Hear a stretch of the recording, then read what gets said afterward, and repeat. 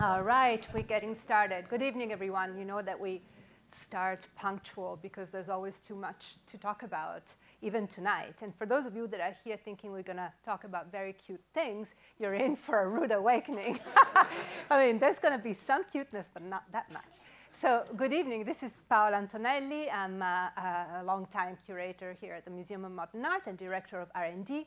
And these R&D salons are ways to help citizens and to help ourselves think of important matters in life by coming together here at the museum and discussing with scientists, with politicians, and especially with artists and curators, and to try and at least put some pointers in our lives about matters that are important for everyone. And tonight we're going to talk about dogs.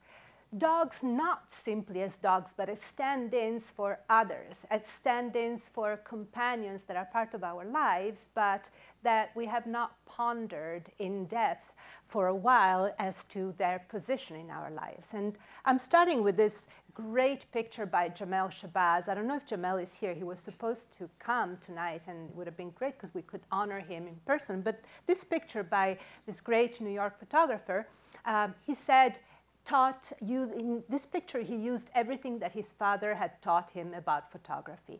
And we can also say that this picture contains everything that we're going to discuss about dogs tonight. What's going on in this picture? Are they playing or are they fighting? Who's the boss? And what about the cliche of a black man and a pit bull?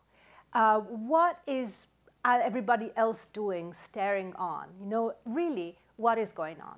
And we can find out by speaking with Jamel that they were playing, that actually what the dog has in its mouth is a piece of leather, that it was all in good jest. But still, there's a threat in this picture, and there's a sense of suspense that gets us thinking even deeper about really the position of humans and dogs and humans and animals in the world.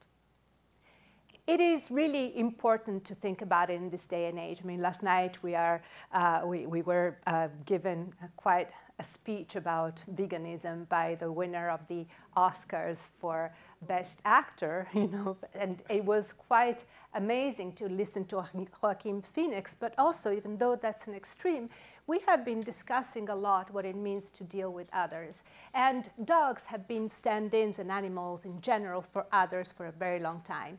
We cannot have a salon here without quoting our goddess Donna Haraway, so here we go with this wonderful quote that asks, how might an ethics and politics committed to the flourishing of significant otherness, and how beautiful is that significant otherness, be learned from taking dog-human relationships seriously?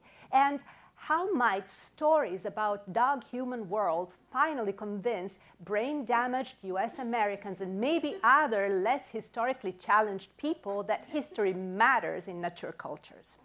You know, just a little dose of reality next to this beautiful painting from Ethiopia, anonymous from Ethiopia, pretty recent, that shows this beautiful balance and harmony of all the animals together, culture and erudite reading the scriptures, as opposed to instead another world of wildness, of wilderness, and of savagery. So this double feature, this double side of animals has remained in our culture. But when it comes to dogs, there's also the issue of domestication, the issue of companionship, friendship, and also supremacy and domination. Dogs have been part of people's lives for a very, very long time as domesticated animals.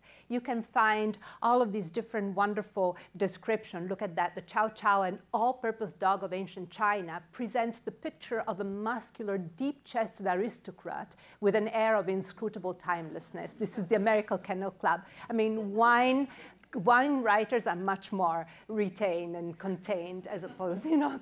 So you can find dogs in ancient Egypt, in the ancient Latin American civilizations, pretty much everywhere, even the Lagotto Romagnolo that is a truffle hunter. So for a very, very long time, ever since we can remember, we've been living with dogs and domesticating them. And at this point, we are in a veritable industry. There's a market and an industry that is about having dogs in your life. You can ponder these slides later on when they will be published. We're not going to go into too much detail tonight, but truly it's a sizable industry that has really a weight on the balance and a weight also on the in the life of many Americans, especially New Yorkers. It's very expensive to have dogs in New York, it seems, and I've never had one, but so they tell me. Well, it's also really disturbing to find out that in order to live with us, dogs have changed their features. Not only have we bred dogs and have interbred dogs, but also we have led them to abandon certain traits, for instance, or to adopt certain traits, for instance, the ability to actually lift a particular muscle of their eyebrow in order to actually communicate or be with us. And the adaptation has continued, the mimicry and the exchange has continued in the centuries to an extent that not only do we design dogs, but also do we convince them to become anthropomorphic. And it's a trait that we find very comfortable, because in order to anthropomorphize animals, we can be more comfortable also thinking that we can communicate with them. And we'll hear more from expert Alexandra Horowitz about whether that's possible or not.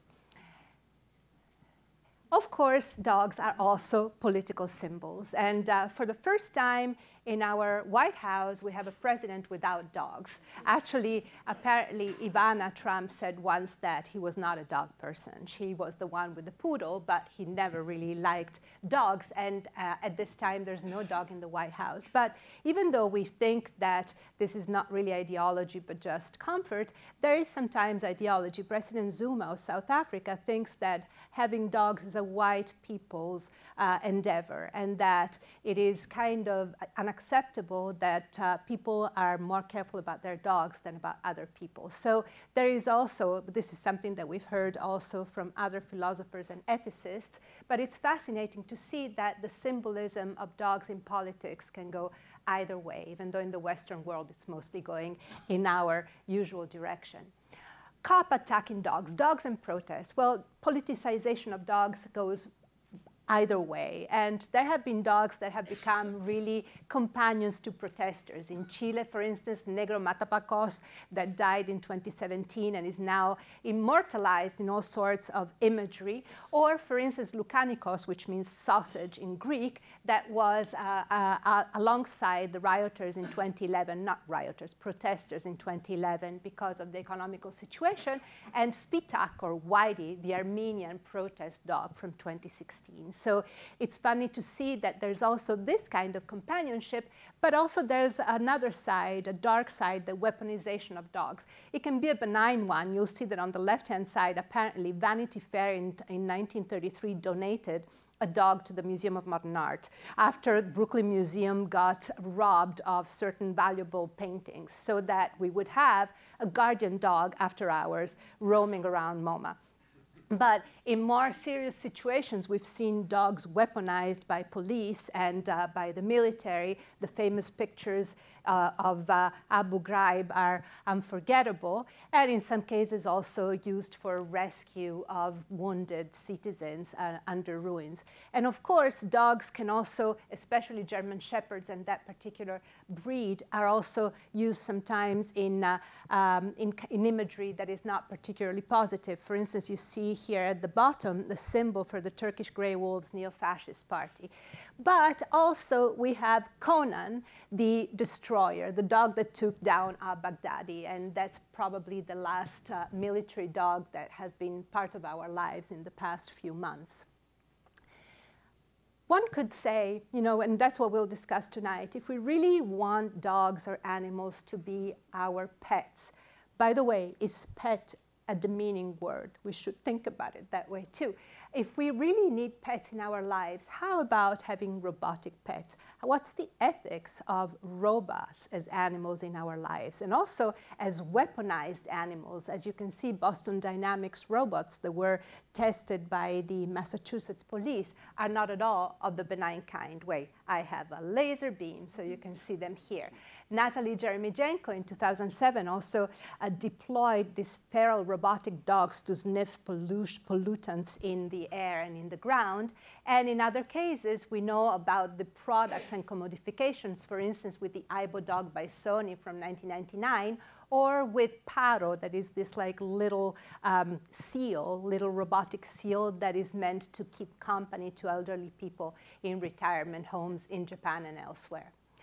There's also the idea of giving rights to animals. And you know, there's been a lot of discussions about animals since they're part of our lives, especially dogs, being considered citizens. But what would be even more important would be to give them rights as workers, perhaps. There should be unions for dogs. And actually, in certain parts of the world, service dogs are up for retirement when they reach the age of 10 or 11. So truly, maybe citizenship is too far for us to be able to contemplate, but workers' rights, at the very least, could be part of that idea. And you see here a few examples of working dogs, from the shepherd dog that we are all familiar with to, you know, of course, service dogs, but then also therapy dogs for survivors, for instance, you know, in Uganda. And in this work by Revital Cohen, that is a speculative designer, it's the idea of greyhound dogs that retire after races becoming almost life support, almost outsourced respiratory systems for patients with respiratory diseases. Of course, this is a provocative view of how the symbiosis between men, humans, and their closest companion could be perceived. Artists have done a lot to talk about the plight and the destiny of dogs and animals. First amongst them, Joseph Beuys, of course, whose Political Party for Animals poster is one of the most interesting envisionings of how animals could be part of our political system. And artists also have tried to envision how to have true empathy and true understanding of what dogs go through. Joseph Beuys, once again, his famous performance, I Like America and America Likes Me, in which he spent 3 days with a coyote, amongst other accoutrements, in a gallery. And the coyote and the artist would learn to live together with suspicion, not with any comfort, but still to coexist in that tight environment. On the bottom right is Thomas Thwaites, who took a holiday from being a human being and transformed himself into a goat and lived with goats for 4 days and was accepted by the herd of goats. Or the great naturalist Charles Foster, who almost got killed trying to make himself into a deer hounded by hound dogs in the woods and in England. And he went through the same experience with otters and with many other animals to try and really understand what it means to be them. Many different performances and many different artworks have employed, or at least centered around, animals in order to understand. And tonight we will talk with very different people that hold very different opinions about dogs. And it's going to be quite a great conversation. I'm going to go in no particular order, alphabetical, no particular, almost. We're going to have Bénédicte Boisseron. I'm not going to go into the whole bio because you have it already in your invitation. But Bénédicte is an expert in Afro-American and African studies and has written a great book called Afro-Dog. Jack Halberstam is professor of women, gender, and sexuality studies and English at Columbia University. Then we're going to have Alexandra Horowitz, who's a professor at Barnard College, where she teaches seminars in canine cognition. And then Will Rawls, choreographer, performance artist, curator, and writer, and part of the MoMA family, definitely, you know. And Henrik Verdelin, who's an entrepreneur and an author and the co-founder of Bark. That's a company where there's a beautiful building on Canal Street that's more dogs than humans, and I really love it because I'm in the neighbor. And last but not least, Young Woo, who's a real estate developer of a very special kind. And I'm not going to say anything more because he's going to be the one to tell you. I'm going to start. Also, you know, there's going to be different interspersed videos as usual. And then at the end, we'll all talk and really have it out. I'm going to start with a video and then call to the podium Alexandra Horowitz. So the video, please.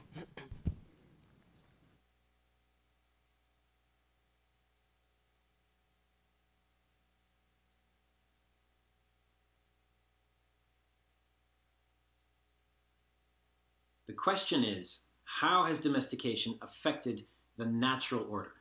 Now, the way that question is phrased implies that the domestication of plants and animals is not natural, and that such a thing as the natural order even existed, but that domestication has undermined it.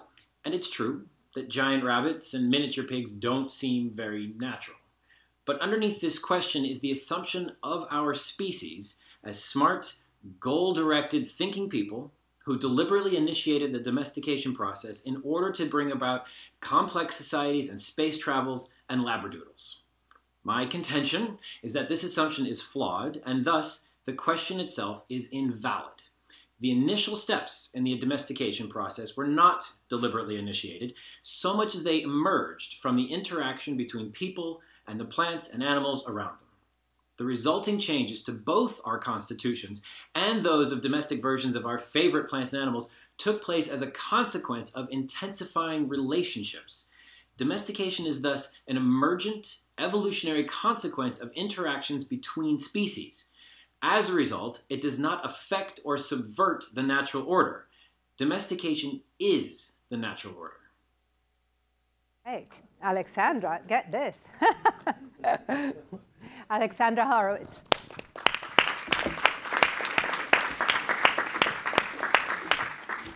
Thank you, Paola and MoMA, for this invitation and opportunity to speak to all of you. I'm a dog cognition and behavior researcher. So in this context, I find myself representing science, which is a little bit formidable. But I also write about the culture of dogdom, and so I want to talk to you today about the tension between how our science considers dogs and how maybe we consider dogs, living with dogs, and aspects of the culture around us vis-a-vis dogs. In science, we start with first principles, and I would say in this case, for us, we have to resolve this question. I'll pretend that this can be answered, but maybe it cannot. To begin, I will say that to us, in cognitive science, dogs are a gregarious social animal who share a common ancestor with the gray wolf. They are, as Gregor was saying, domesticated. Domesticated comes from a root meaning belonging to the house. So they are, in that respect, animals who belong around our houses. Domestication, I would say, is a variation of natural selection, not preempting it, but adding to the selector, the human. They've been bred by us for maybe 40,000 years, and I agree, probably we were not intentionally domesticating, but wolves probably started self-domesticating, and then at some point we took over. And it's only the last 150 years, starting in Victorian England, that we started pure breeding dogs and resulted in the elaborate diversity of dogs we have today. They are also human companions. They are ever more therapy dogs, as Paolo was saying, and they are detective dogs. This is a dog at Penn Vet Working Dog Center searching for missing persons in collapsed buildings. They also are detection dogs searching from everything for dairy cows in estrus to bed bugs to orcas, which they can detect through smelling their poop.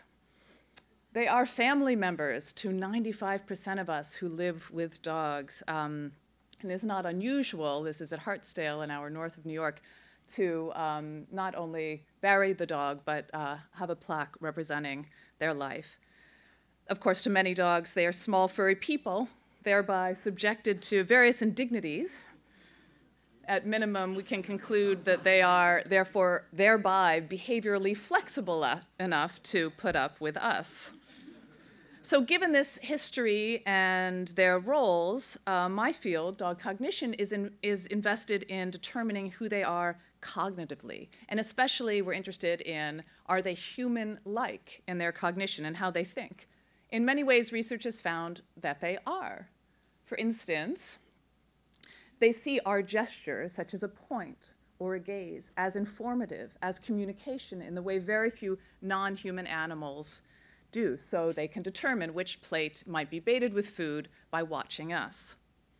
They see our attention, and so in some ways see into our minds. In this case, this study has a dog told not to eat a treat in the middle of the room, and then a person sits and watches. And the dog basically avoids the treat, but when they close their eyes, the dog goes right to it. And turn your back, and they do not hesitate. Dogs can learn to mimic our behavior, even if it means mapping their body with their paws to our hands. And they're sensitive to social situations, and they won't work for no reward when they see someone else is getting rewarded for no work. Though they're not language users themselves, they can learn our language if we use it assiduously and carefully with them. As Chaser, you might know Chaser, who's right in the middle here, died recently, a border collie. She's here surrounded by some of the 1,022 toys that she knew the name of. So many toys and so many names that her owner had to write the name on each of the toys because he couldn't remember. Again, the Gerard Gethings, the trope that people look like their dog is actually borne out by research. Strangers can match pictures of owners to their dogs, as Gerard then asks people to try to do the reverse. And this is the result. My colleagues focus on who the dog is relative to humans, but I think that misses the fact that they live in a world which is separate from us in many ways, a world of smell. The dog is a creature of the nose, and that's where my work lies. So we've found things like, for instance, that they can distinguish quantities of a substance by smell alone, that they can recognize the smell of themselves and notice when their own smell has changed, even when it is in a canister removed from them, that they recognize their person, their owner's smell, even distant from their owner. And in fact, I posit that they, in some ways, are telling time through smell. They're able to track you through noticing the difference in odor concentration in the first step you take out the door to the fifth step you take out the door. The fifth step has more of your smell in it. Implicit in all of this work is the idea that the dog is an agent, a person, if you will, who puzzles, attends, learns, and smells. Still, many might correct my question that started this to not who, but what is the dog? And in fact, our legal system does so. To the law today, the dog is equivalent to a chair. They are both owned property. To say that you own your chair is to say that you have absolute rights to do with your chair what you want. You can sit on it. You can throw it out. You can put it in the basement for 20 years and never touch it. You can reupholster it. The law says that what you can do with a dog is more or less the same, even though they are thinking, feeling, smelling creatures who are family members. The result of this status for this attentive, language-understanding dog is that, for instance, judges refuse to determine custody in divorce cases. They are instead distributable property when people are split. A typical opinion by judges saying that asking for custody of the dog is like asking for custody of the family butter knives. Their material add-ons go for a flight. You can check your keys. You can check your skis or your Labradoodle. You can take your pet on Amtrak as long as you pay $25 and they are odorless and require no attention, like no dog I've ever met. And they can be used, and they are used in medical research. This is Pavlov's dog, and they still are used. About 65,000 dogs are used in medical experiments in the US currently. They can be used to pay our debt. They're collateral. Okay. This is a dog named Edda, who this year was sold on eBay for $850 after being collected to pay her person's debts. We can make more of them, and in fact, we've normalized breeding dogs for profit, or in a new and unwelcome twist on this, we can clone dogs, as Barbara Streisand found out, using a farmed industry of dog egg donors and dog surrogates. And finally, we can alter them in a few ways. We alter them per breed standard. This Doberman is born this way, but the breed standard says that their ears should be cropped and raised and their tails should be shortened, and so they are. We've altered them genetically and constitutionally by purebred dog breeding, making pugs, for instance, into short-nosed dogs who resemble primates more than dogs or wolves. This is some other dogs who have been altered over the last 150 years. This poor German Shepherd is a champion and barely can hold up his back legs. This is the Afghan, over the last 150 years. And the bulldog, who used to have a face and whose nose is now smushed, his head is so big that they must be delivered by cesarean, and who needs surgery in order to be able to breathe properly. Finally, we can kill them.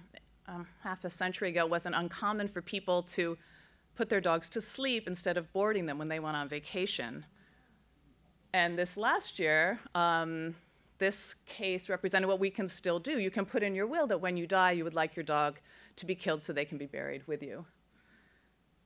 What studying dogs has left me with is this question: who are we? And who would we be as a species if we reconsidered how we dealt with dogs? Thank you.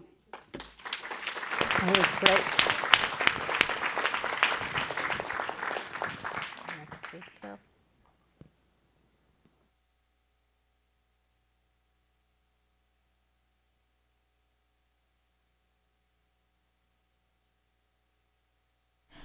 These years, I make artworks in collaboration with living things, such as hermit crabs, bagworms, parakeets, octopus, and so on. Here is a work called I Wear the Dog's Hair, and the dog wears my hair. I wanted to change this hierarchy between humans and dogs. I tried to give a part of my body and get a part of my dog's body. His name is Cello. When Cello wore the coat from my hair, he looked so excited. He might have noticed the smell of himself coming from my cape. To tell the truth, I got an allergic reaction to dogs because I sucked a lot of dog's hair. This experience gave me one lesson: that we cannot readily adapt some parts of other animals' physical bodies. So now, Henrik Werdelin.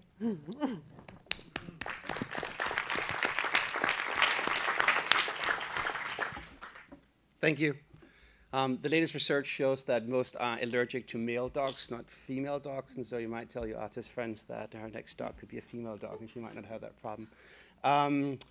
About 8 years ago, my co-founders and I started to design toys for dogs. And over the last 8 years, we have now produced over 100 million dogs and sent that to millions of dogs here in the US. And so this talk is about how we look at designing toys that makes dogs and their people happy.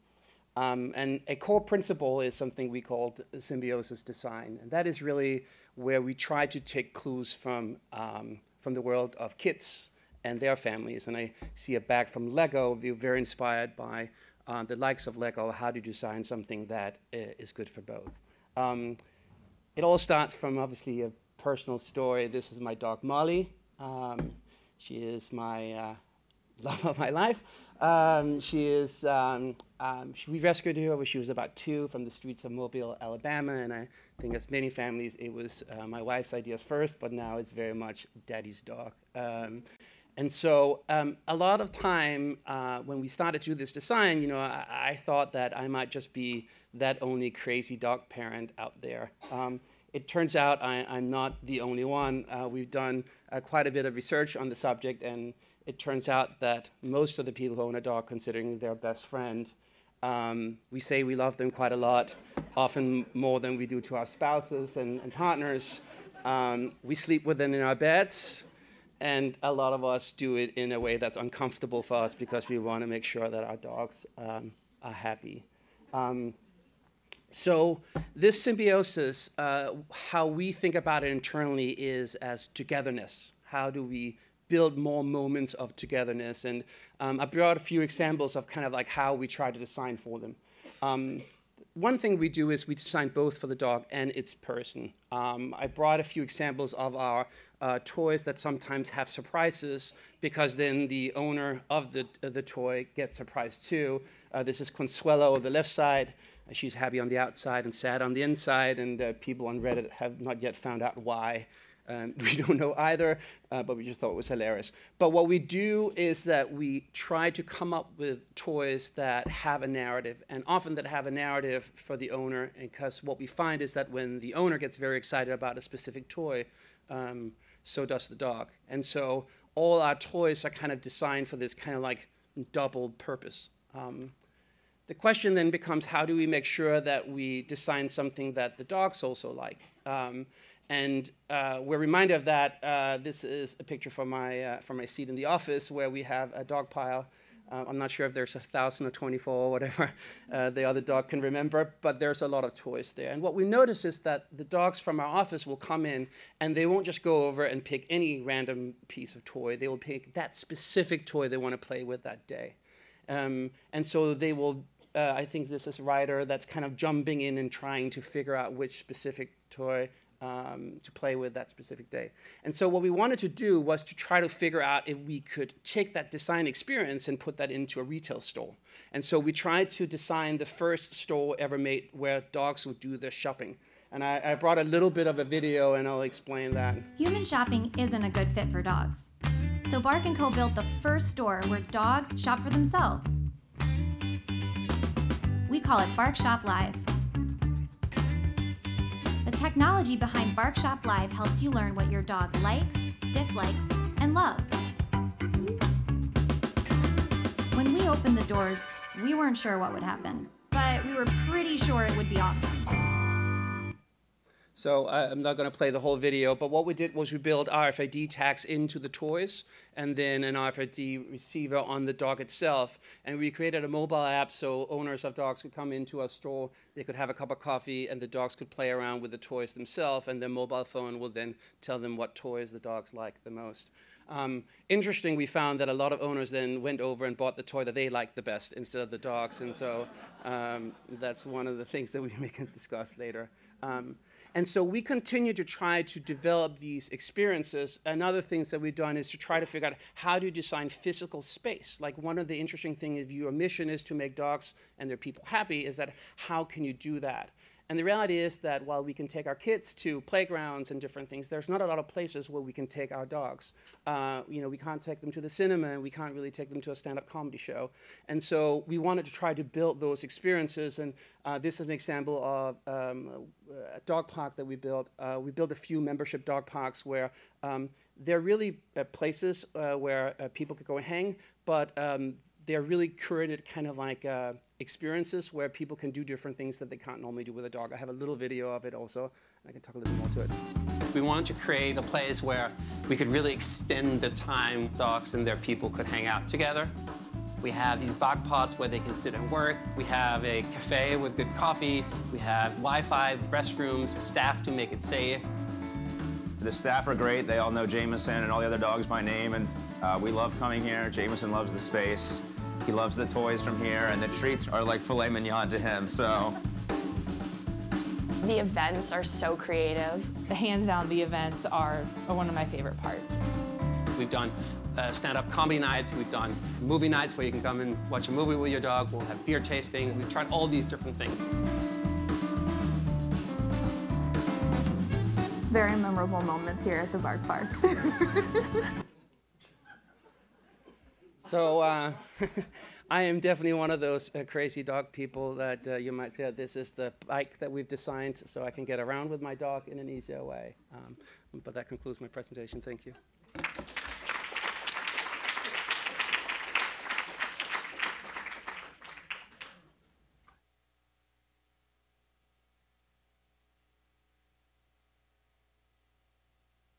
I'm Lori Gruen. I'm an animal ethicist, and I've been asked to reflect on what would be the ethical guidelines we might use to operate when we're living with other dogs.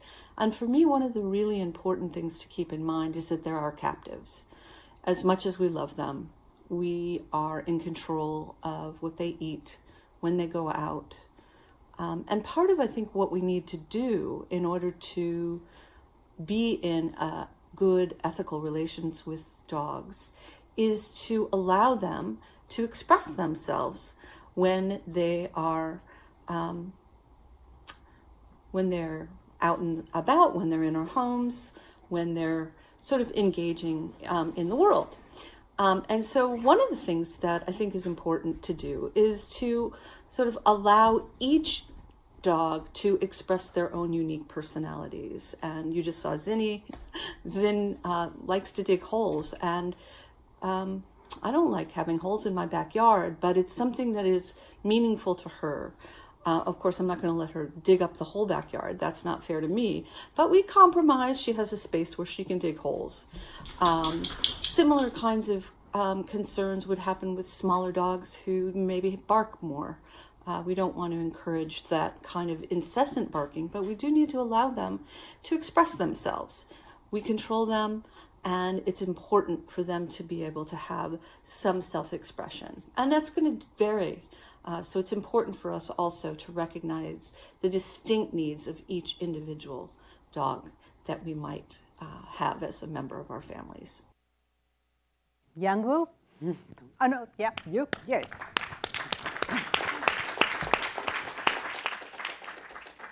Hi, this is the story of my dog, Comandante. To me, dog is like human, but scientists says they have 84% of human DNA. I believe they took the best part of human DNA. They left behind the bad 16%. And for that reason, they know how to give unconditional love. And this the 16% DNA they have that creates awesome look. And he was a Superman, and he had endless energy that inspired us.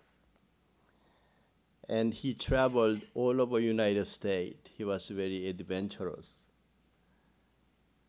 And he was a leader of the pack with his sisters and adopted dogs. But he died. He was 5 years old, not long ago. A few days before he died, he was watching the sunset, and somebody was sad. And I believe he knew his end day was coming. 5 days of difficult time, 3 different vets, and 3 different wrong diagnoses. He died because of a human error. And he endured unbelievable pain, but he was wagging his tail until last minute. And we miss him a lot. What I learned during that difficult time, there are many good beds, but some reason our beds was all corrupted and full of greed of money. I wish that can be changed. So as Alexandra said, the law says dogs are a property. It's like furniture. It's only worth so much as you paid. And because of that, many vets goes away from any mistake they make, and that has to be changed. And that gave us an inspiration to build a happy place for dog and us. So we're trying to build this project called Condominium 184, 100% human, 84% dog. A place we can coexist and we can learn each other together. And we give unconditional love to each other. So this is a project in Chelsea. We are contemplating to make it happen. And this is the floor plan. That is the lobby for the dogs to come in. And they're gonna have their own space. They can relax, they can meditate, they can play, they can eat. And once owner choose their unit, they can select their sofa, their bedroom, their bed, and their fixtures, and even they can select bathtub that dog likes. And we're gonna have a dog park where they're gonna interact and they're gonna meet new friends. And we're gonna have a dog spa to spoil them. And we can massage them, and we can take them to bed, and we can even give marijuana pills. And we're gonna create a special app on every unit that almost anything that dog likes, we can provide, including they can choose any dog chef food, and they will deliver to you. And we're gonna have a dining room within the complex. In special occasion, you can dine with your dogs. And there are many more we're trying to implement, and we are studying, we are working. We actually work with Barks about understanding how dogs and humans can interact. And I hope this project will inspire many other developers and politicians and community leaders to allocate 10% of their unit specially made for the dogs. Thank you.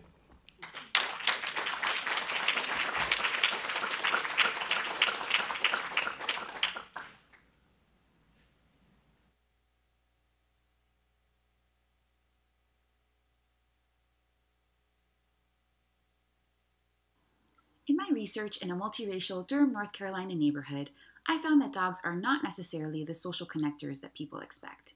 In fact, dogs united white residents in positive ways, but often led to negative interactions between white residents and their Black and Latinx neighbors.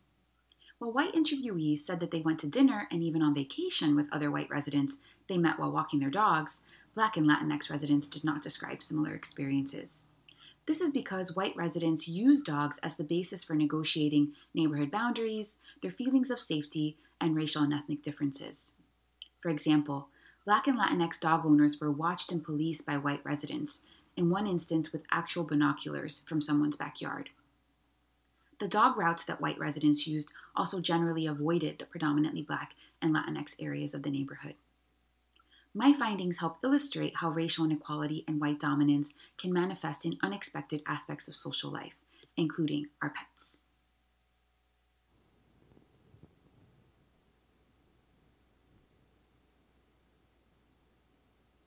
Hello, my name is Cade Crockford. I work at the ACLU in Boston on technology and civil rights issues. I'm here with my friend Pepita.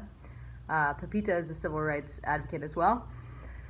I am really troubled by the idea that human beings are making robots that look. The police use a robot that actually was designed to defuse bombs, to deliver a weapon to kill someone. So I'm very, very troubled by the idea that we would anthropomorphize, or I guess not anthropomorphize, but dogapomorphize robotics that can potentially be very harmful to human beings by making them look like our very sweet furry friends, the pooch. Will Rawls.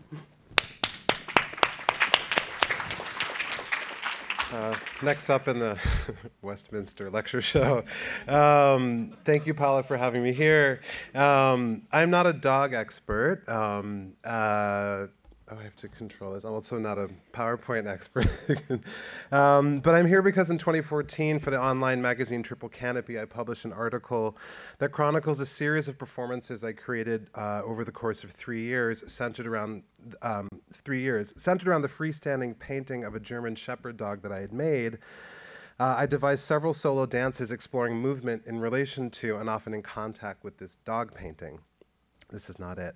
After each show, I took the dog home and lived with it. I moved it around my apartment, lay next to it, put it in the garden, introduced it to visitors, all the while meditating on the temptation to attribute canine or some species of consciousness to it.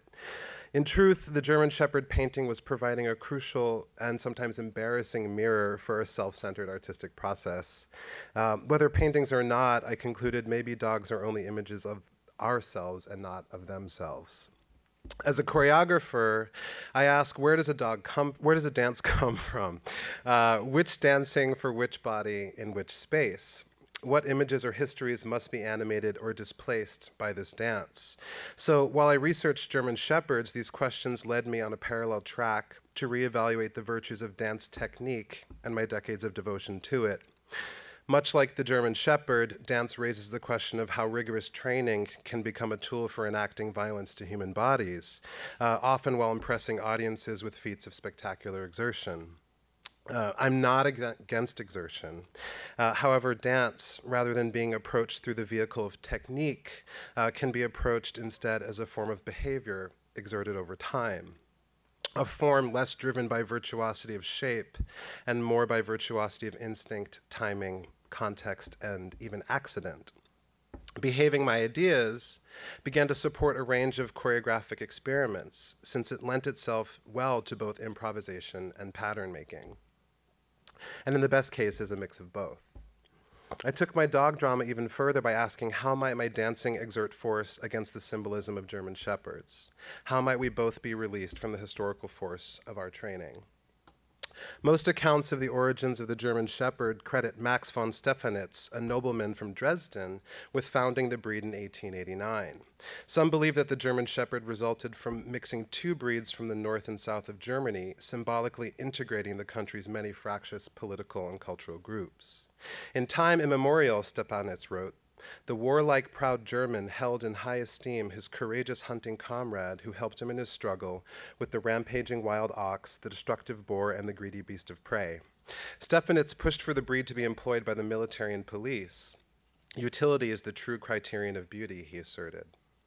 18 years later, in 1907, the first American police dog program was launched in New York City with mixed results. But German Shepherds are descended from projects of national consolidation and white supremacy, even if today's Smart Owner's Guide to German Shepherd Dogs exclaims that GSDs will love your kids. Celebrated by canine aficionados as a specialized work dog, the German Shepherd carries a fraught history as a tool for lethal state suppression during the Civil Rights era. In 1963, in Birmingham, Alabama, Bill Hudson forever captured the dubiously iconic leap of a German Shepherd caught in midair while burying its teeth into the chest of a black protester. I decided to leave this image out of my slides, in part because this genre of image needs little introduction, but it wasn't Paula's introduction. The familiar entangled figures of the protester, police officer, and dog are reproduced often, rendered in the truthy grayscale of that print news era. Aside from the figurative and newsy information in the photo, the image also depicts a dual abstraction, a black person transformed into a routinized abstract target of violence, and a dog transformed into a weaponized abstract power of the state, both bound together in abstract historical stasis.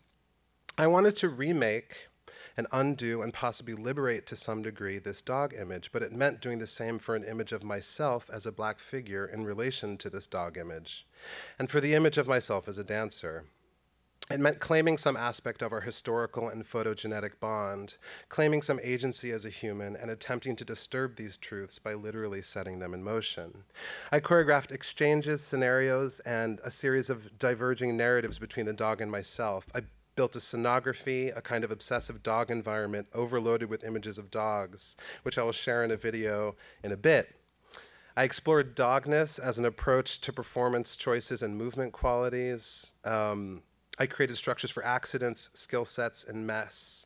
I never mimicked the dog, but I explored the affective impulses between my bodily senses and the dog image as a kind of mimetic communication. As Anna Gibbs writes, mimicry is not a representation of the other, but a rendering, a relation between things in which, like a flash, similarity appears. On January 21st, 2009, the day after Barack Obama's inauguration, I had a show scheduled at Dixon Place, which is a theater on the Lower East Side. A few months prior, in his victory speech following his election, Obama promised his daughters that he would adopt a dog for the White House. The puppy moment, as the press dubbed the incident, spawned a nationwide puppy watch.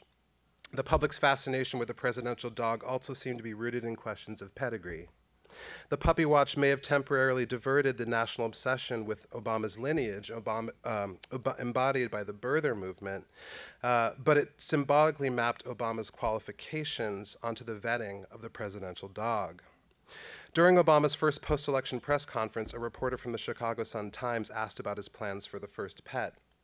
Quote, "This is a major issue," Obama replied. "I think it's generated more interest on our website than just about anything. Our preference would be to get a shelter dog, but obviously, a lot of shelter dogs are mutts like me." Although I may be the only Democrat left who hasn't run for president, I identified with Obama's presidential scale conundrum of pedigree and racial vetting. What would it mean if the Obamas had adopted a German Shepherd instead of a Portuguese water dog? And so I painted one. Here. The premise of the first dog performance was I'm dog sitting for the Obamas while they attend their own inauguration.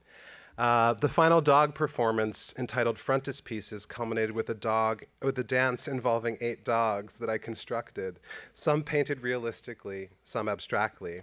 This next clip starts with me carrying one of the realistic dogs on my back. The sound score is an edited recording of my studio as I built and painted the dogs.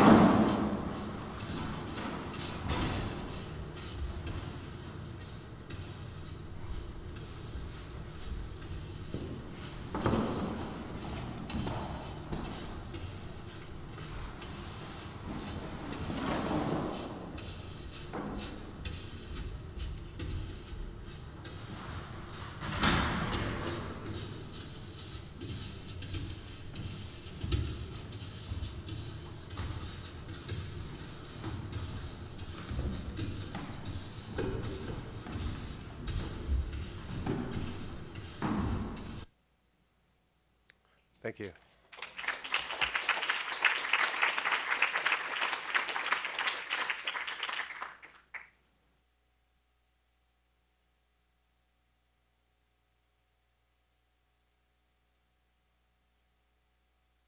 So the wording of the question suggests that animalization and racialization are 2 entirely distinct processes.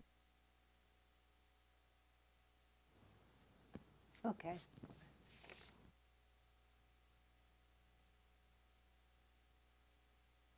So the wording of the question suggests that animalization and racialization are 2 entirely distinct processes. I want to suggest instead that we think of them as profoundly and inextricably linked, so that race is a species concept and species is a race concept. Non-white groups, and this applies with particular force to blacks, have been abjected through comparisons with animals. The paradigmatic case is the idea of the predatory Negro brute, which was invoked as a justification for lynching in the US for at least a century after the close of the Civil War. The flow of meanings can also move in the other direction, which is to say animals can become racialized or invested with racial meanings.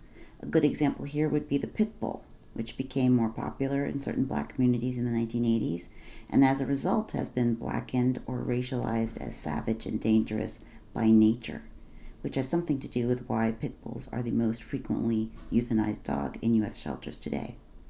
All of which invites us to think more deeply about whether racial liberation and animal liberation are at odds, as is sometimes suggested, or whether they are in fact complementary projects, which may even require one another.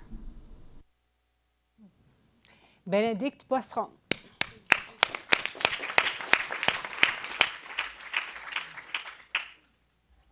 Hi, and thank you for having me here.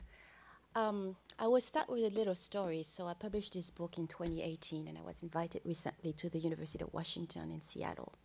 And a student came to me, and the book was assigned for a class, and a student came to me and she said, you know, I just read your book, but my roommate was really mad when she saw your book, the cover of your book, on my nightstand. And she said, if ever a professor would assign that book to me, I would just boycott the class and be really mad. And I thought it was because it was an offensive picture because of the black man being attacked by a dog.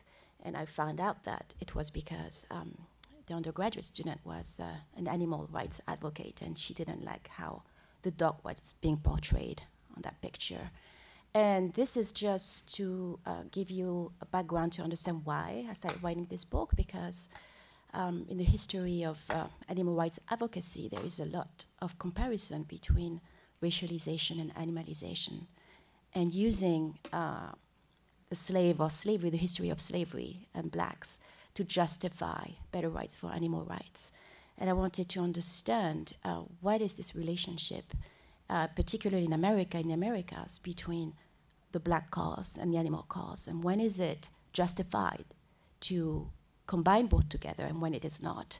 And one of the recent examples, but there are many of them, if you start looking around, you see that there are many examples of this association between the black cause and the animal cause. And this is one from 2 weeks ago from the Super Bowl, when PETA launched an anti-speciesism ad using Colin Kaepernick, and to say, yeah, we talk about anti-black racism, but what about anti-speciesism? And PETA was just piggybacking on the black cause one more time. And as you said yesterday, at the Oscars, you had River Phoenix talking about, not River, Joaquin Phoenix, thank you, talking about the fact that at the Oscars we talked a lot about gender and race discrimination.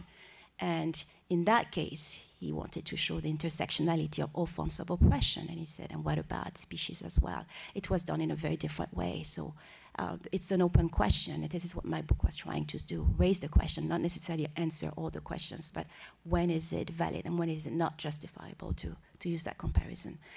But first, to explain the context of my book, I have to go back to my own history. So this is my parents' wedding picture. My mom comes from France, and my dad comes from the French Caribbean island of Guadeloupe. And they met in France, and they got married, and they had 3 children, and I'm one of them.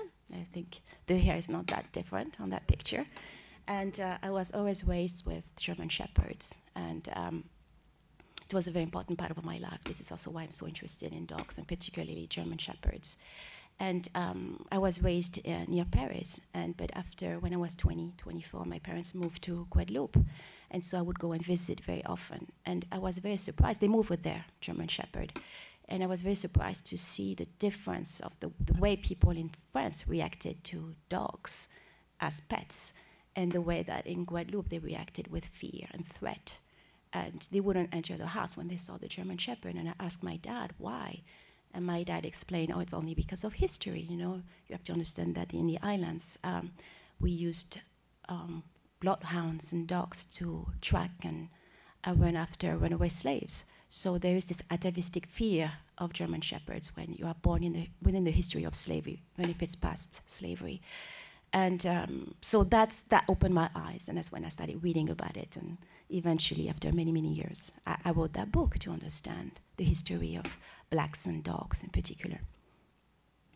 And one of the books that I read was a book from Martinique, exactly about that. This is a lyrical poem about a slave, an old slave, who doesn't need to run away because his life is behind him, but this is just a challenge. He decides to run away because he knows that the dog owner and the master will launch the dog after him. And the whole book is about this chase between the two, and at the end they fuse together through their race, through the speed of the chase. They come together as one. But you have to know that the history of colonialism and slavery didn't start with black slaves, but it started with Native Americans.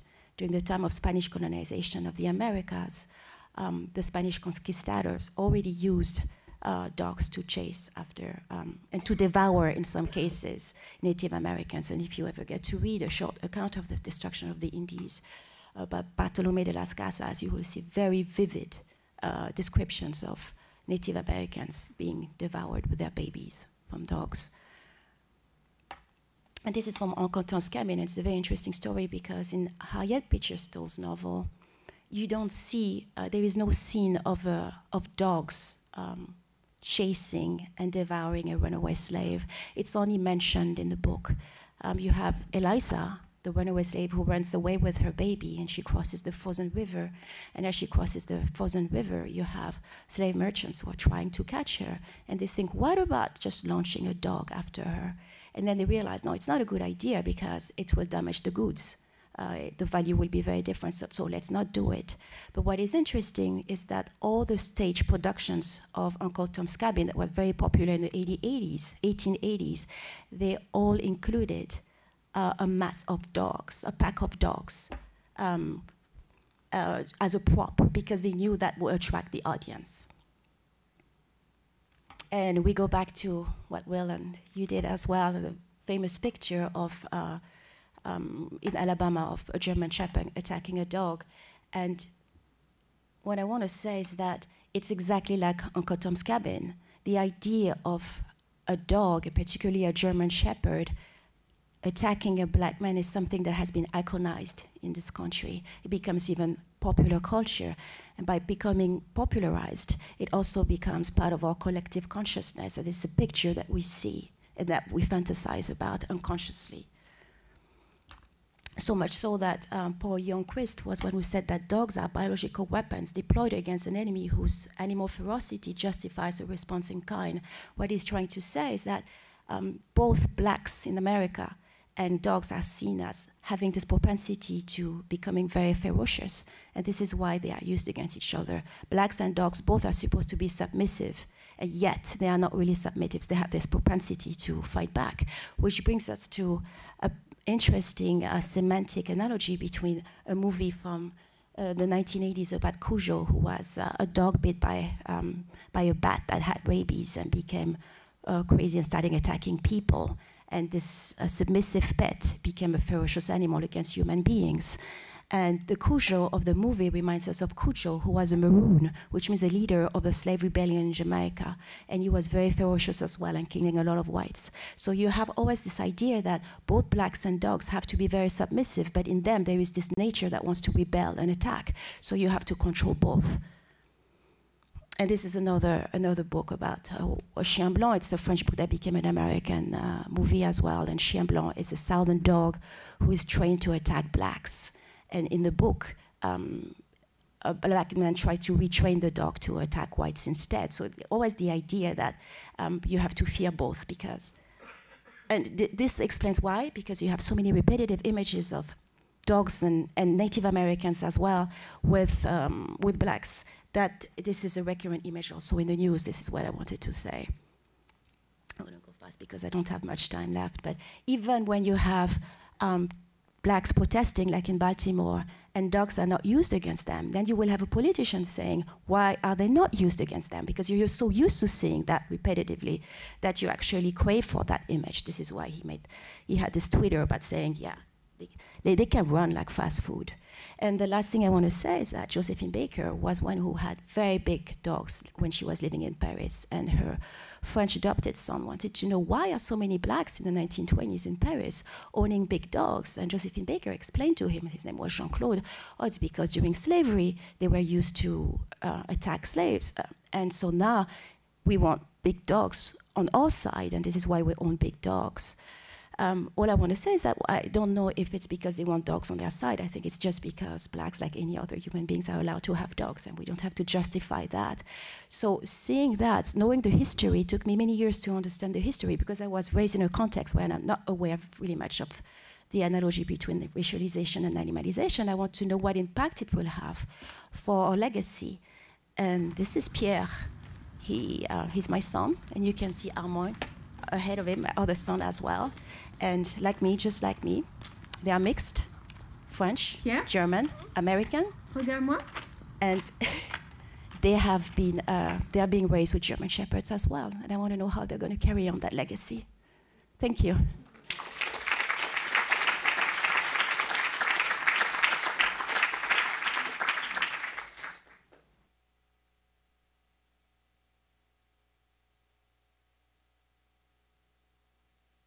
The thing with dogs is that we'd like to imagine our relationship to them as mutual. After all, they're meant to be our companion species, the offsprings of our brother, the wolf. But in reality, this is really a commercial relationship. Dogs are design products. They are mass-produced to fulfill all sorts of forms and functions. In 2008, I made a work that suggested using retired greyhounds as mechanical ventilators. In this scenario, dogs, greyhounds too old for racing, would be retrained to become some kind of life support machines, therefore establishing a relationship which is a lot more parasitic in nature and in which the exploitation as well as reliance go sort of both ways. I wanted to rethink about organ failure from a moment in which we automatically become cyborgs and connect our bodies to computers to an opportunity of reconsidering post-humanism as a chance to become some kind of an interspecies organism in which true mutualism can exist.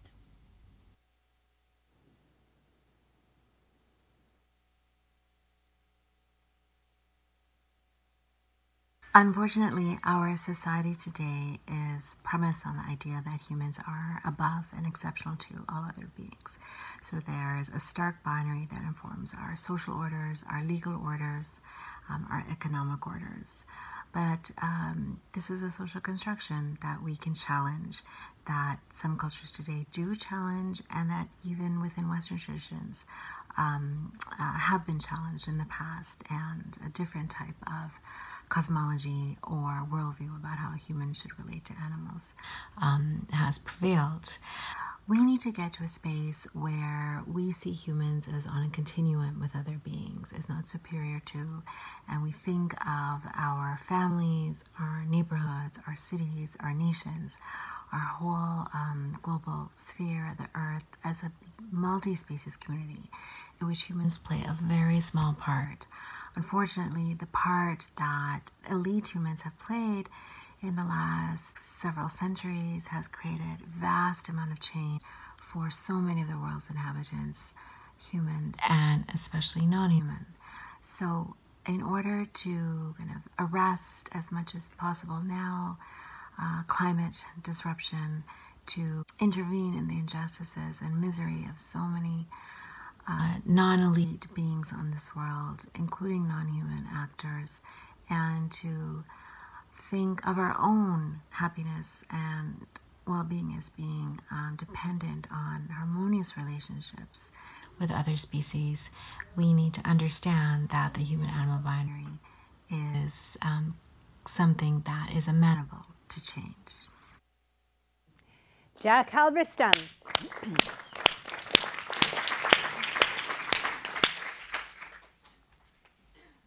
All right, so I'm the last speaker, so maybe it's good that I give a slightly polemical take on animals. I'm going to suggest that the animals you live with, that you love, that you think love you, are actually plotting silently and secretly to overthrow you. We've heard about the connection between racism and the analogies we make between people of color and pets, but I want to add to this discourse about animality a take on queer relationships to animals. The very first video we saw suggested that there was a natural order, and a natural order already presumes some kind of descent from God to human to animal, but it also assumes a kind of heterosexuality that takes the form of a family that has children and that has dogs. You might therefore be interested to know that until about the 19th century, sodomy laws were directed both at people who took some same-sex partners, but also people who took as their sexual partners animals. And so this idea that the natural order depends upon getting the level of intimacy that you have with your animal just right is predicated upon a kind of homophobic understanding of sexuality. So I'm willing to, propose and guess that many people who have animals think that kissing the animal, hugging the animal, sleeping with the animal, cuddling the animal are all completely reasonable things to do. But very few people are going to consent to the idea that having sex with the animal is wrong. So let me just say that this is a deeply normative understanding of sex and intimacy. It might, in fact, be the case that the dog finds it way more alien to kiss than to fuck. Okay, just saying. Dogs don't do a lot of kissing. That's why we call it doggy style. They're not facing each other. And so, you know, this is part of a deeply felt cultural narrative that we have about the human, in which the human loves the dog, rescues the dog, is kind to the dog. And part of this narrative absolutely depends upon the idea that the human does not have sex with the dog. So I want to suggest that, in fact, the pet is not a companion animal. This is very much contra Donna Haraway, but is a zombie extension of the human, confirming what a good person the human is, as opposed to actually having its own logic of existence. And now I'll just sort of spin through the slides, and here we go. We'll start a narrative about how to get pets out of our houses, liberate them from our intimate sphere, and think about what liberation might mean for animals. So John Berger reminds us that, quote, the practice of keeping animals regardless of their usefulness, the keeping exactly of pets, is blah, blah, blah, is a modern innovation, and on a social scale on which it exists today is unique. It is part of that universal but personal withdrawal into the private small family unit, decorated or furnished with mementos from the outside world, which is such a distinguishing feature of consumer society's emphasis on the consumer. The pet is part of a nuclear family-oriented, consumer-oriented society. It's a way of sort of personalizing and privatizing our relationship to the animal to pull it into the house rather than keeping it on the outside, as it used to be in the context of the circus or the zoo. And Berger suggests that ending the circus or ending the zoo is not necessarily liberation. It merely passes the stewardship of the child to the home. So we let the animals go from these large enclosures and we place them inside the home. There are lots of really great cartoons about animal liberation I just have to recommend to you. Chicken Run is amazing. Mostly because it's all chickens, so it's actually feminist. Just a little bonus thrown in there. There is a sort of useless old rooster that hops around, but what's more, they're Marxist chickens. I like to call them organic Gramscian organic intellectuals, because they theorize from the ground up their own liberation. Once they realize that they're about to become commodities in the farmer's industry, they set themselves free. Now, what's great about this film is that their freedom could have come from the natural activity of flying, but as one chicken says, chickens don't fly, so they actually build a plane. So they refuse the idea of any natural liberation that is associated with the bird. I know it's a human narrative, but just bear with it. All right.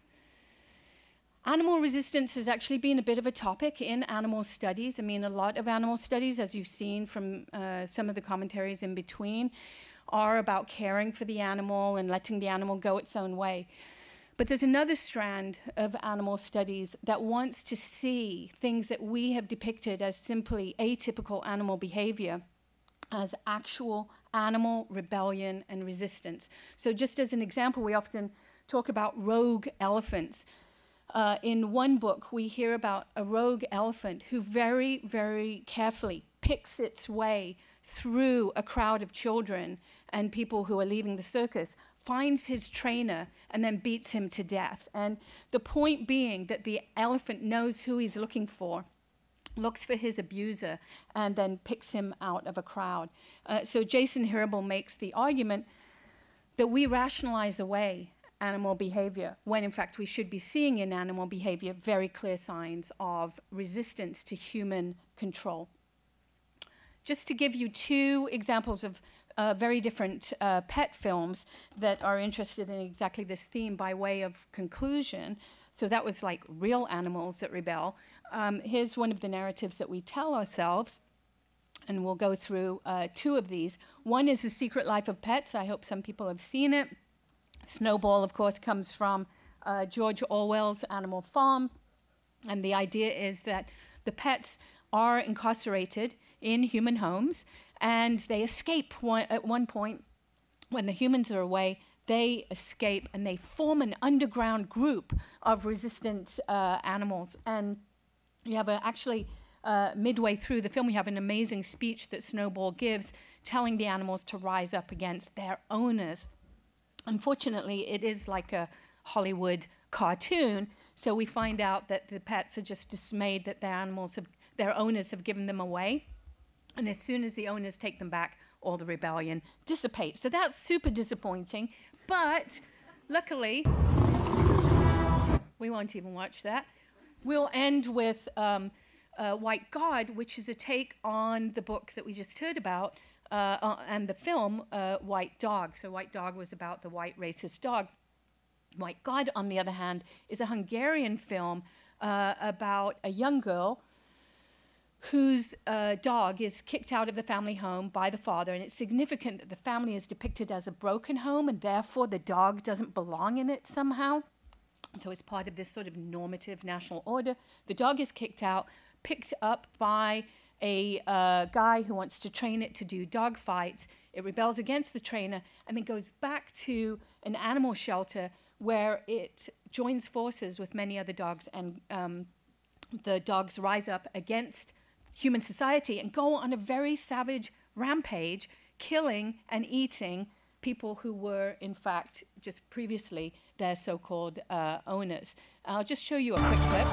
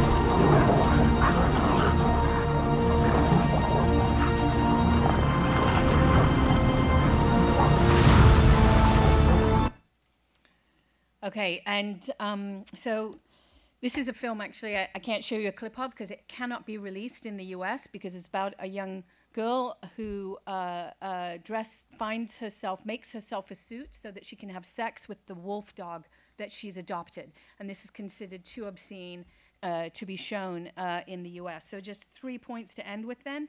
The fantasy of redemption that we use as an alibi, that we rescue dogs, is part of this zombie narrative. You cannot rescue what you yourself as a human society have first endangered. Dogs are only out on the streets and abandoned because of this particular structure that we've created.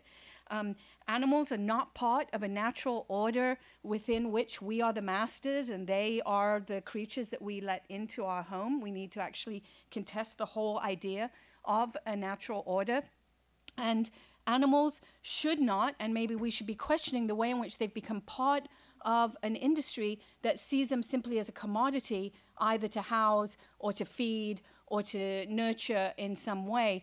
And it's part of a much bigger capitalist framing of pet ownership that sees entire parts of the city, like parks, turned over into dog runs. While we round up homeless people, we turn more and more of the city into places that dogs can easily play.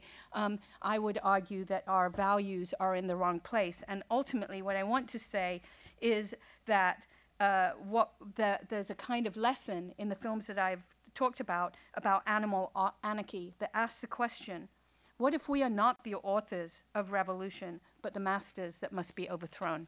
Thanks. Thank you, Jack. Please come. Could I please invite all of the speakers to join me here on the dais? Please, take seats.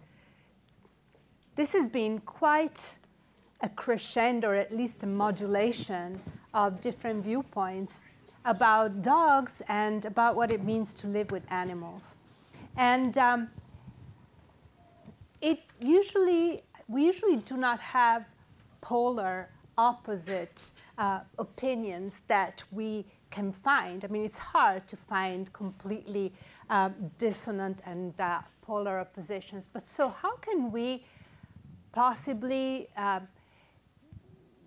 live with dogs at this point and at the same time create the kind of justice that Jack is talking about? Is there a way to move backwards? Is there a way to move forward? And how do you envision, for instance, Hendrik and Young, how do you envision our life with dogs in the future? More of the same, or do you see an evolution in which the relationship between master or owner and pet changes somehow?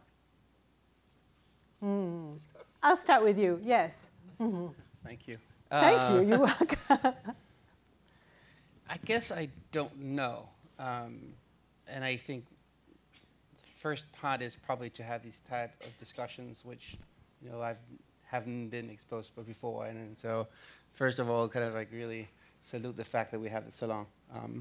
I think the way that I think about it, and maybe it's because that at the time where we adopted our dog was the same time as we had our first child, is less of a kind of like a master relationship and more that of a child.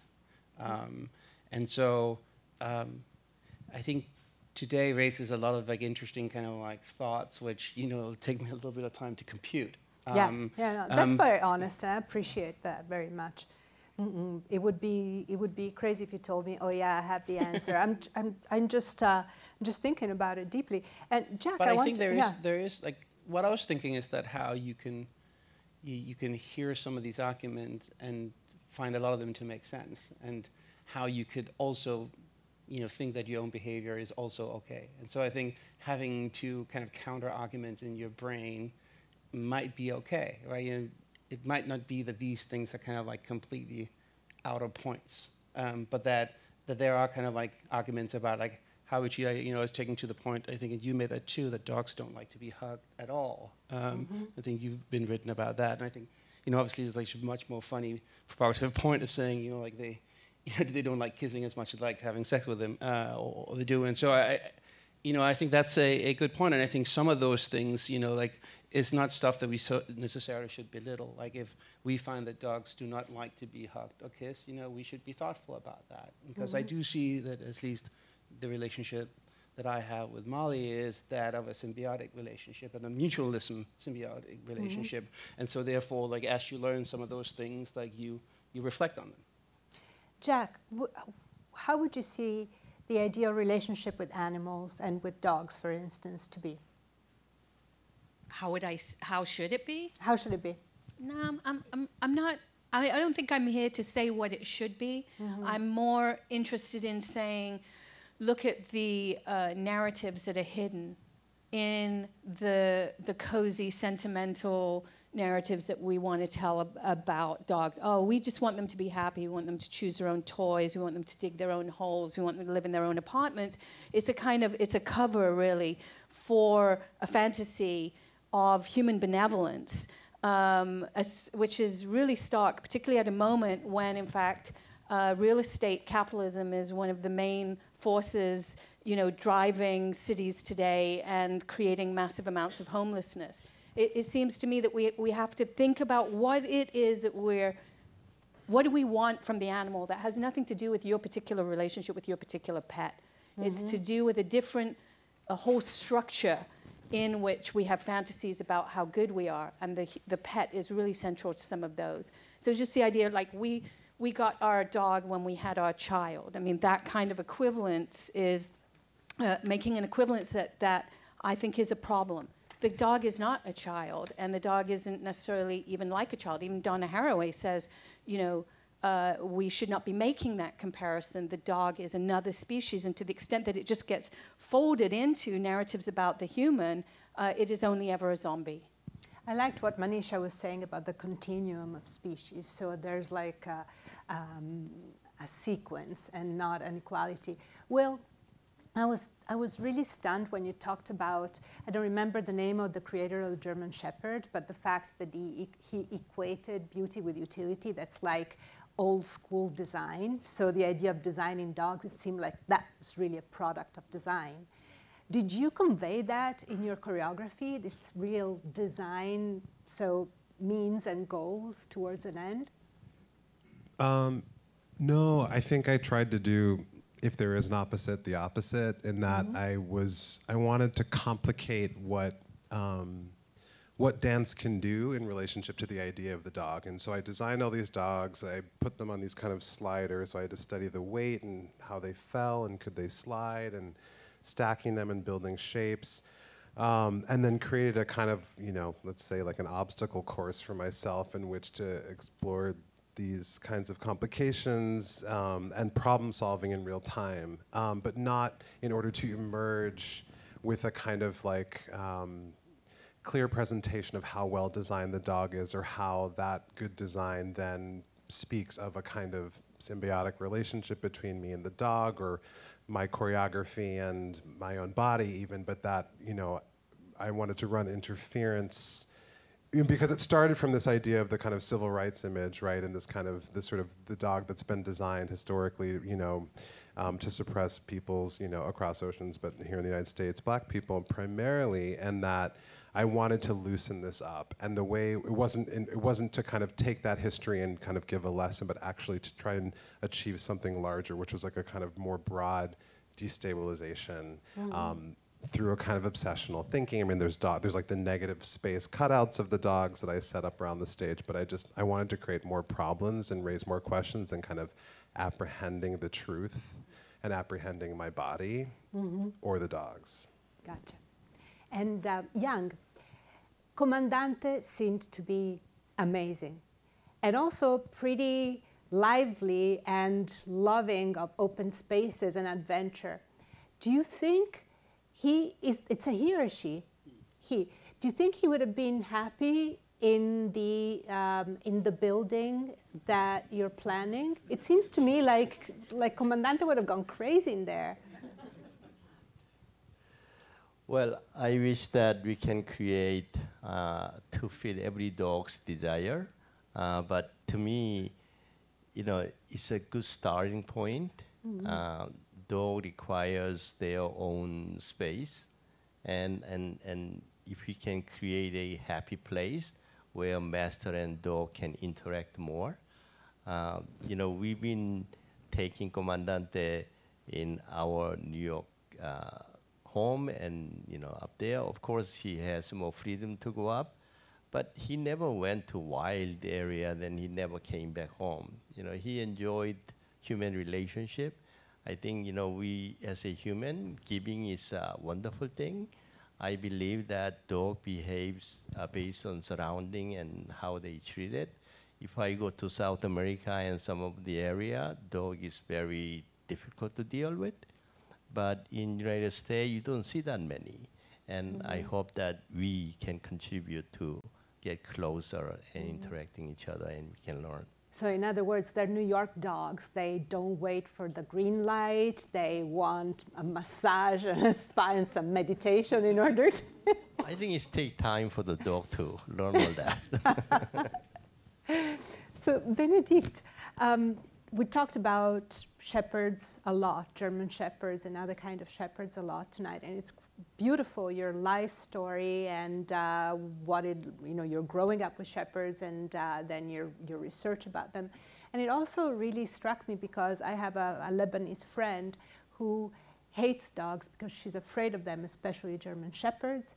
And dogs have been used on many oppressed populations, the Jews and during the Nazi era. So it's quite interesting to see what you were saying about Josephine Baker and about also your experience having the big dogs with us. So it's at the same time wanting to exercise a past and also to have protection and a sense of, so interesting. So what do you think is going to happen with your son and his dog? Is it going to continue? I think that... does he still have that in him? What is very interesting with him, and the same way it was for me, is that I was raised in France, that's biracial, as I said, and we don't have already that concept of blackness in the French context. It's very different than America. So moving to America, I had to figure out my blackness. At the same time as I had to figure out the history of blackness in the American context and the Americas in general in the Caribbean.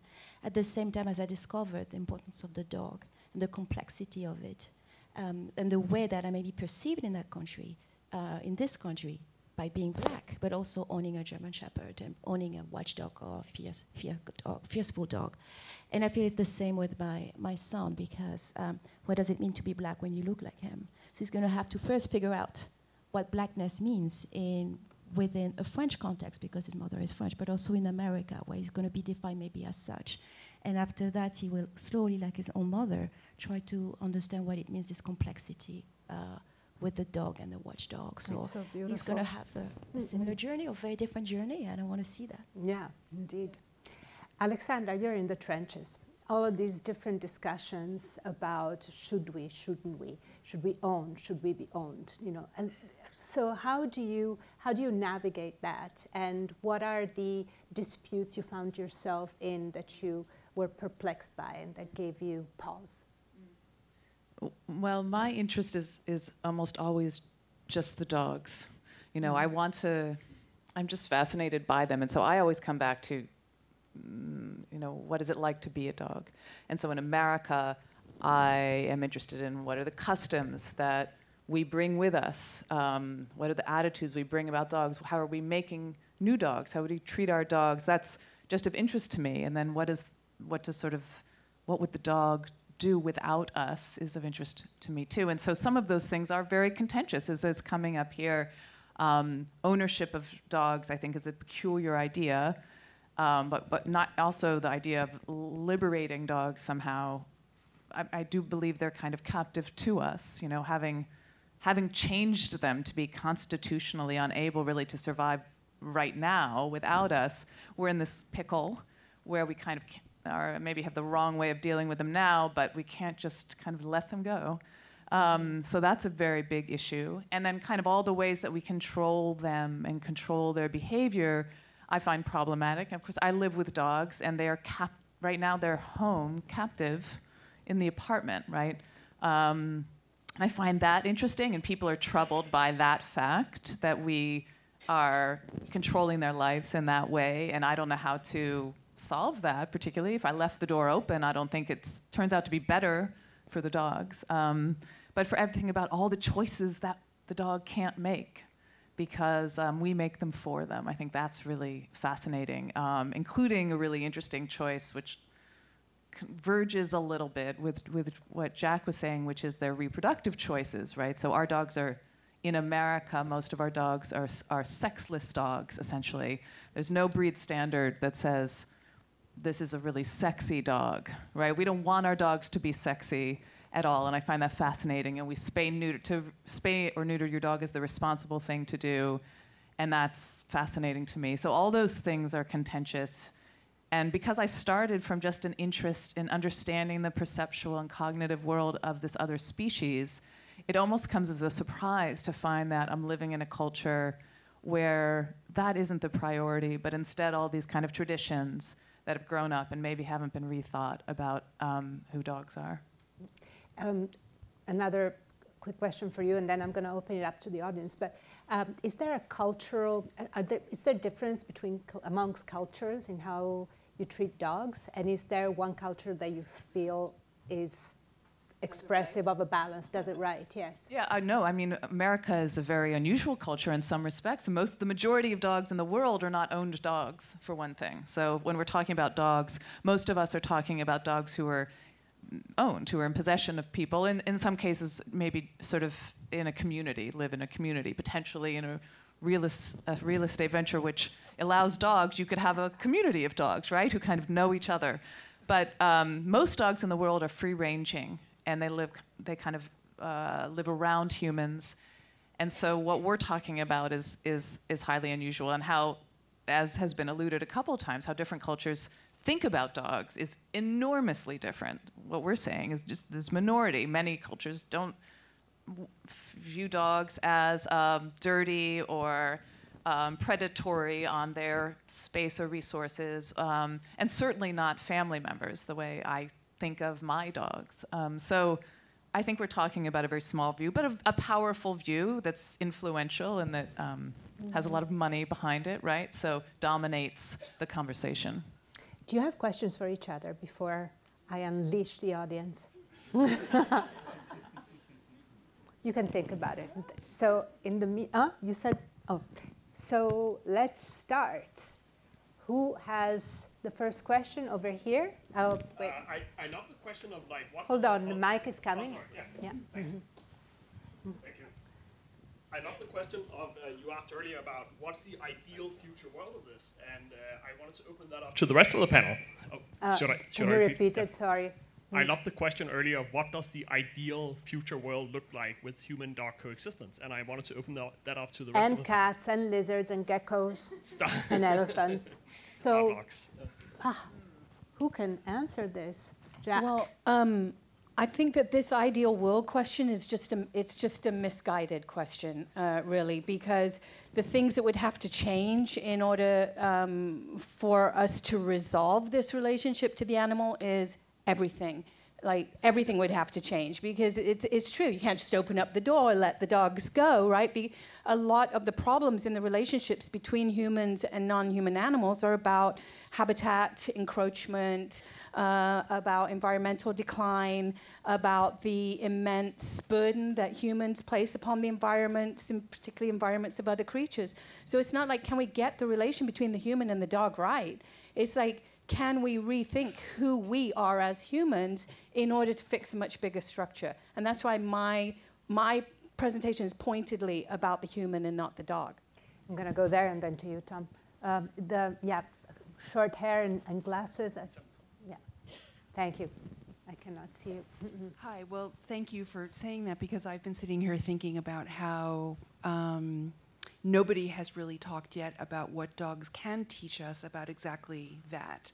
And the ideal perfect state of human-dog relations might have something to do with what dogs or other animals, cats, etc., can teach us if we are willing to pay attention to the natural world, such as we're able to experience it with our animals. I'm just saying this as a, again, relatively recent dog owner after not having one for 20 years. And 20 years ago, I changed my life so that I could be in a professional and personal way more respectful and learning about nature. And now I find myself doing it again. Answer yeah. Oh, it's not a question. Yeah. Sorry, it's not a question. Okay. I guess. Right, well, how much have any of you thought about that?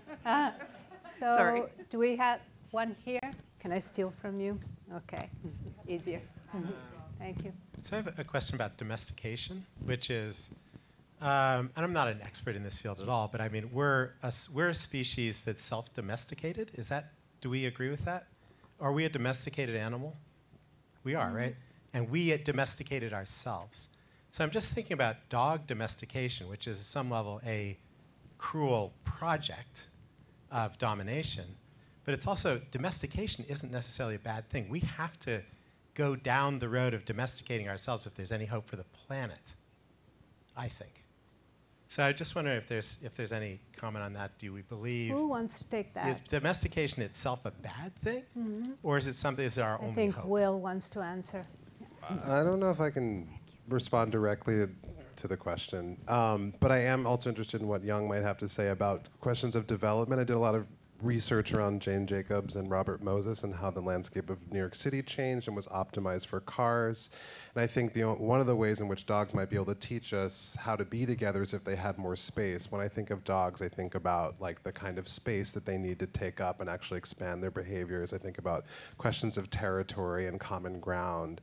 And I think New York we lost that battle a long time ago, and I'm curious about like the ways in which common ground can be produced and reproduced or blended, and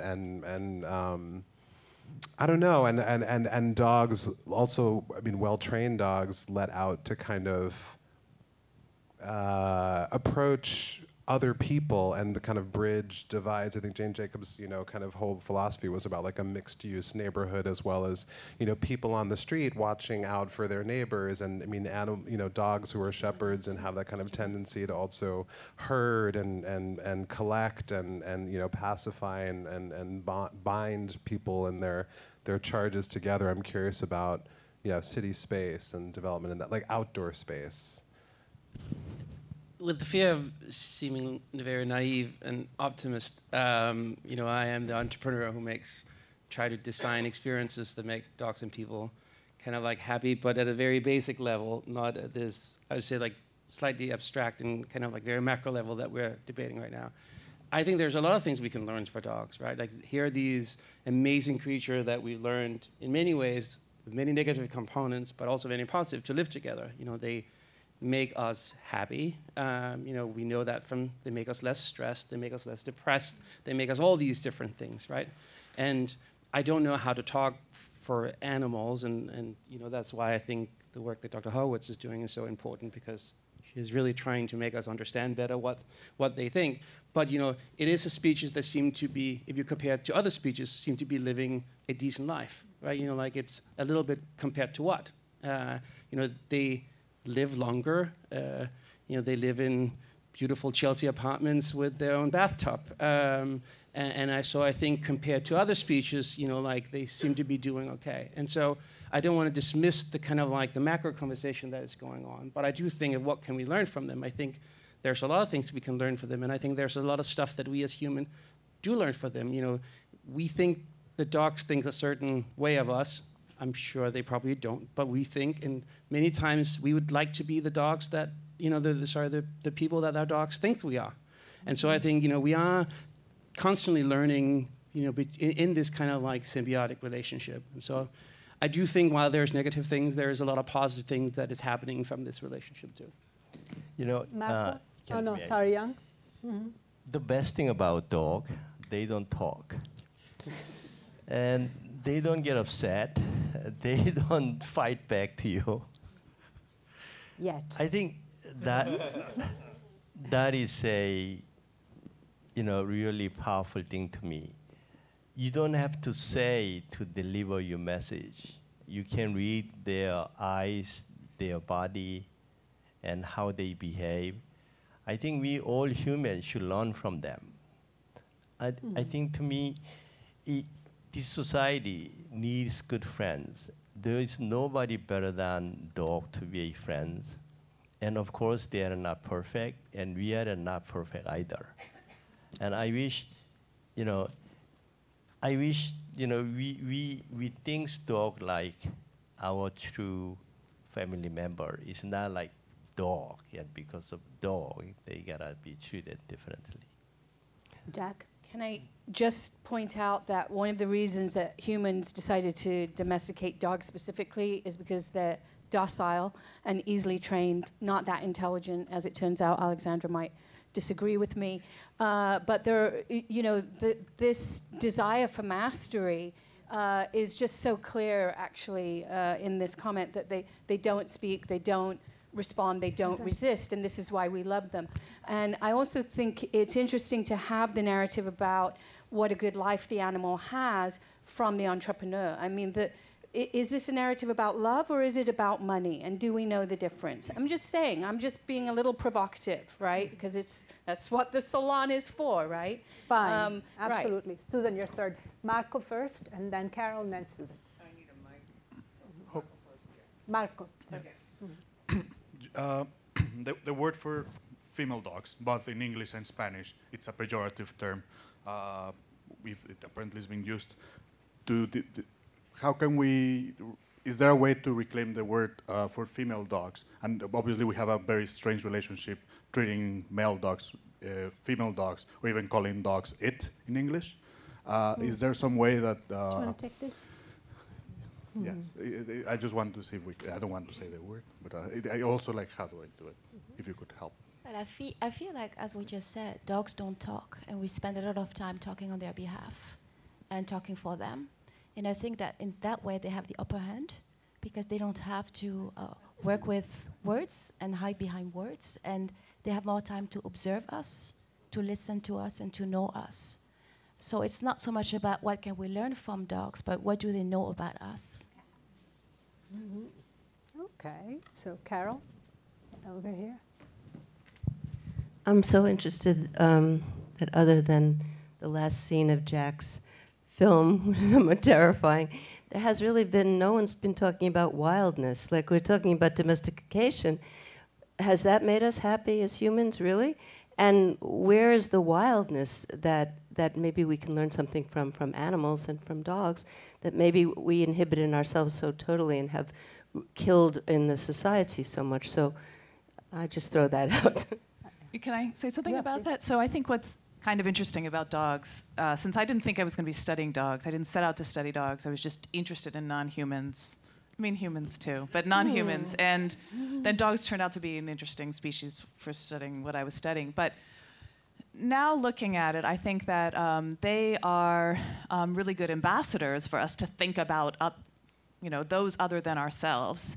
And it is because they are other than us that I think we especially appreciate having them in our houses. And my project, I sort of see, if I looked at kind of how my thinking has gone over many years, is that first I very much wanted to say, the types of anthropomorphisms we made of dogs were wrong. We're kind of pretending they're little people, and they're really not. And instead, they're these smelling creatures who, in a world we don't know anything about.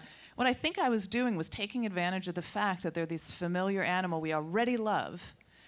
And once we're already there, and our hearts are like on the edge, we want to know all the things, and saying, like, guess what? That dog is actually completely different. So I think there is a wildness in them, and they can kind of be a model. Our way, this conversation, our way of thinking about dogs is the kind of ideal future for dogs and other animals, insofar as we got them close enough to us. We're in it. We're ready. Except for Jack, we want them to be here with us. But once we're in that posture, I can kind of slip the rug out and say, like, but you know what? They're actually not like us. They're this other animal. And by the way, like, let's do that with some of the other animals. Kind of get us to see who they, feel something for them, see the resemblance to us, and then be reminded that they're really not like us. So I feel like that wildness is in them, and it actually serves as an interesting role in my mind in thinking about other animals as well. Susan? Blonde lady with glasses that's kind of like, thriving for the mic. Yeah. Thank you all. It's really stimulating. I have a question and an observation, or actually two questions. The first is, it's only one? Okay. Is it not true that dogs were socialized by eating our scraps in ancient times? That they came to be with us by the virtue of the fact that it became easier to eat when humans left leftovers. So they did it, not us.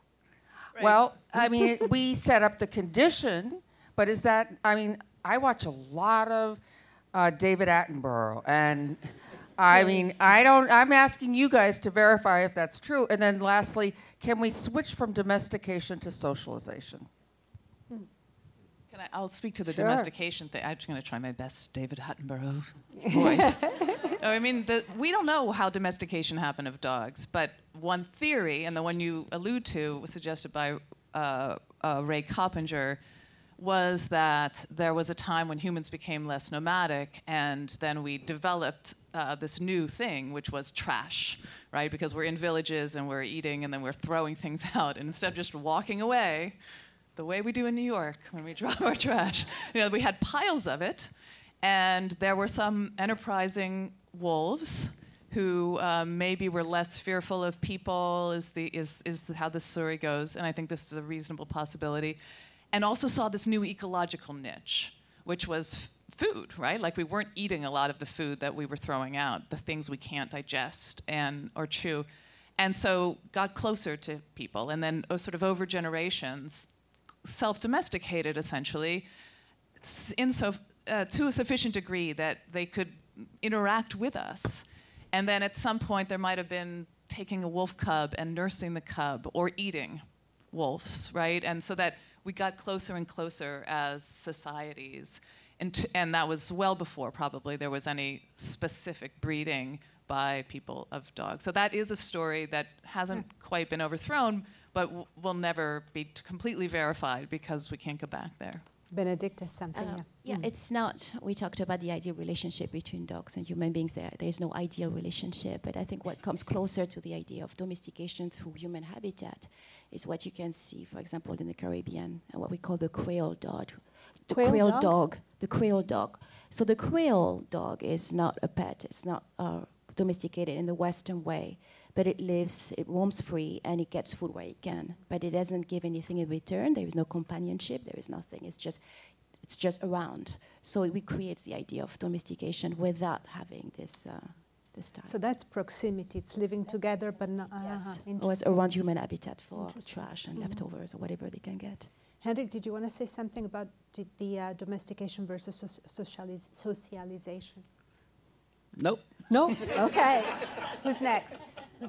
Over there, second row from the back, and then I'll come to you.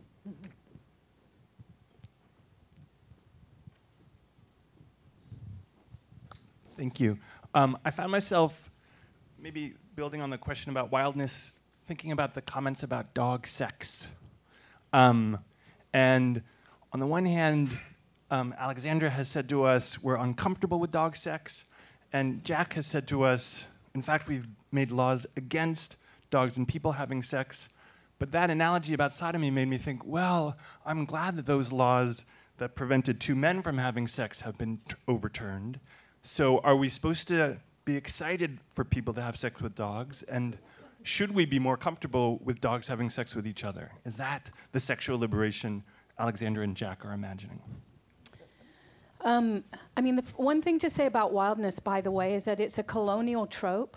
And it's a colonial trope for everything that falls outside of the purview of civilization, and therefore demands conquest.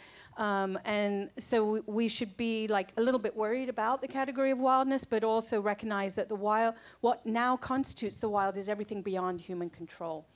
I'm not saying, oh, we should have sex with animals, but I can tell you that we already do. And what that's called is food production. Okay, there are all kinds of animal husbandry practices on on dairy farms around the country where a farmer sticks his hand into a cow's uterus and delivers sperm, or holds a horse while the horse is having sex, the stud having sex with the mare, and so on. And in fact, when the sodomy laws were banned, this created a problem for the meat industry, because it sounded like some of the activities that the meat industry is engaged in had suddenly become illegal.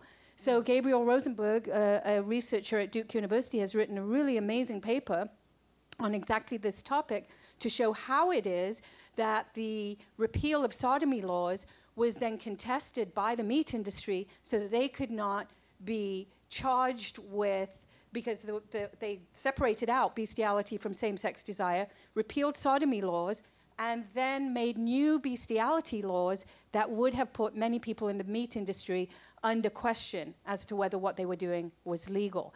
So what I'm saying is we're okay with a guy sticking his hand into a cow's uterus or injecting sperm into an animal, but we're not okay with somebody actually having sex with the animal in a way that supposedly is consensual or whatever, because we don't believe the animal can consent. But the animal doesn't consent to any of that meat production stuff either.